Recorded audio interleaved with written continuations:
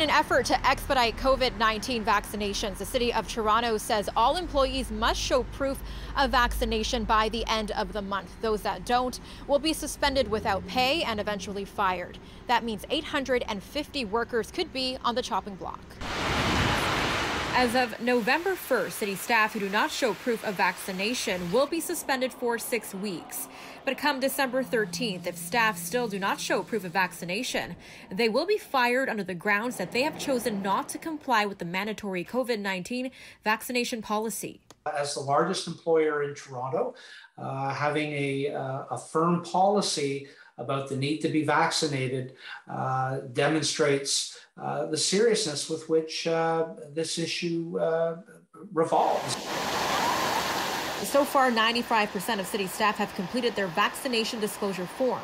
Of that, 89% disclose their status as fully vaccinated, while 5% are partially vaccinated.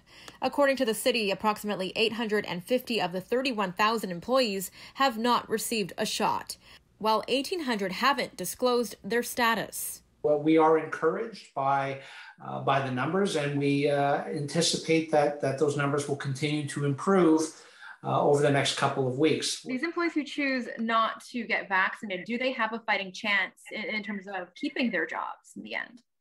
I think if you want the job security and you want to keep your job, the only way to circumvent an otherwise legal and reasonable policy to be vaccinated is to have a legal exemption. So that means some sort of human rights exemption, either a medical one or one related to religious grounds. Sheikh says simply saying you have anxiety around the vaccine will not be enough to exempt a worker, and the company will have legal grounds to suspend or terminate an employee. Absent a good and clear reason, you have to do it. So they essentially have no case at the end of the day if they wanted to. Unless there is a valid human rights reason as to why you cannot be vaccinated, it would be very surprising to me if an employee who simply chooses not to adhere to a policy would have a legal leg to stand on.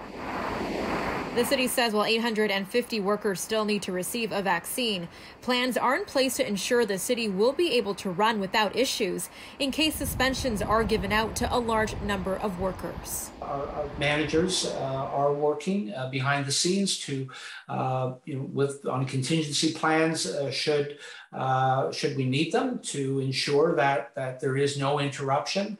Or that any interruption would be seamless to residents of Toronto. The city will be hosting vaccine clinics at 9 workplace locations. They also say that anyone who shows proof of vaccination after the deadline can return to work.